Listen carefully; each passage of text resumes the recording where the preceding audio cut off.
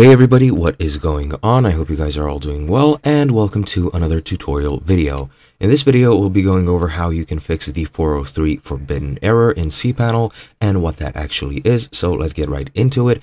And first, let me explain what everything is. So cPanel, as you probably already know, is an online Linux-based graphics user interface, which is used to pretty much make your website making and maintenance a lot easier for both the web page and the servers. Now, the 403 forbidden error is basically an issue with the actual permissions that your account has, or the permissions that the option you're selecting requires so that it can work properly. Now, there are a few reasons in Apache why this might happen, and we'll go over them right now. As you can see, I'm using the official cPanel support article to help you with this, since this is by far the best explanation that I have found. If you have any questions, of course, feel free to look at this article and everything will be made perfectly clear.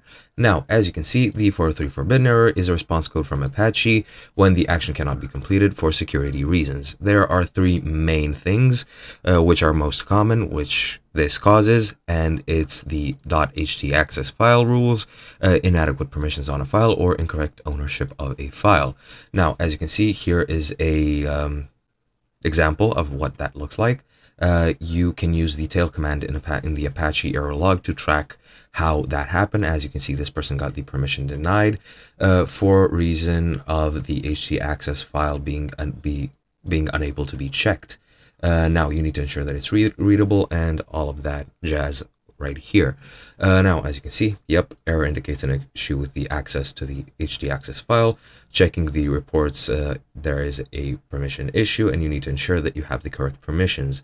If you check the file, you can see that the owner is an improper user, root instead of the cPanel user, and it has incorrect permissions. You can correct these permissions by doing the chmod command to change the permissions, and the chown command to change the ownership. And one other common item that the 403 error is caused by is the htaccess rules, such as options and indexes, and that pretty much just prevents the directory from being loaded and there is no index file present. And this can be corrected by adding an index file or removing the deny from all line from the htaccess file. And that is pretty much all there is to it to fixing this error. I hope you guys enjoy it, and I'll be seeing you guys next time.